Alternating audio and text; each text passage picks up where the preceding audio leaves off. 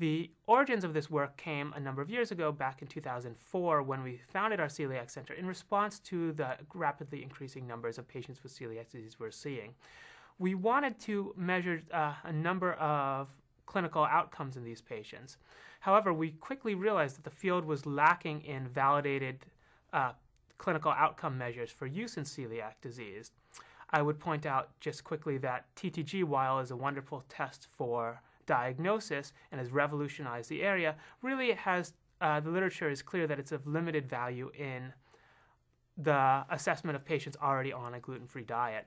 For these reasons, we felt at that time that we needed to take a step back in order to move forward and really begin to create some validated survey tools for use in celiac disease. This work has allowed us to produce two separate surveys, a celiac disease adherence test, which was published a number of months ago in CGH, and now the Celiac Symptom Index, or CSI, as I will refer to it from here on. In the creation of the CSI, we use standard survey development techniques. We first convene an expert panel consisting of gastroenterologists, dietitians, psychologists, and patients with celiac disease to really discuss the important domains and symptoms relevant to life with celiac disease. Once this group had agreed upon a number of questions and suggested response scales, we brought this preliminary questionnaire to a series of focus groups made up of patients with celiac disease. These focus groups both added items in areas felt to be deficient and also clarified question and answer content for better clarity of use. With this preliminary questionnaire, which was 36 items long, we brought this to 154 patients with biopsy-proven celiac disease. All patients completed the questionnaire along with surveys of quality of life and dietary adherence. In the 154 person initial cohort, we did a number of important tests. We first looked at retest reliability in a subset where the survey was recompleted 2 weeks later. Questions showing poor reliability between the two were discarded as random answering. We also looked for question redundancy when two questions were very similar, such as in fatigue and low energy level. In these cases, if the questions truly were highly correlated, we would choose the one best correlated with our external measures of quality of life and discard the other.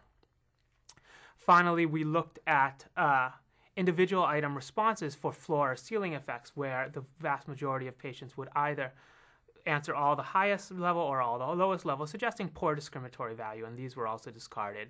These steps left us with 16 questions, which we then administered to a further 52 patients with celiac disease. We then put all the data together and looked at the responses in correlation with our external measures.